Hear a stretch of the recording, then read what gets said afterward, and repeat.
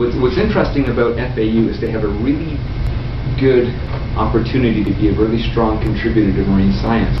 What they have is a great location right here on the coast, and they have this facility that they collaborate with here at the Gumbo Limbo Environmental Complex. What this enables them to do is maintain animals in large flow-through seawater systems. We don't have to worry about filtering seawater and taking care of all that. It just pumps right in from the ocean.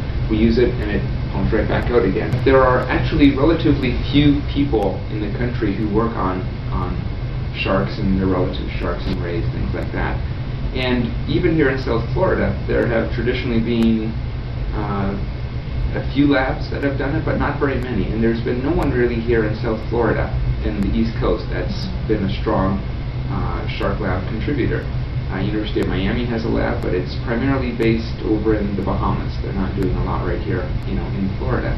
The nurse sharks, we were addressing a couple of questions. Number one is, how well do they smell?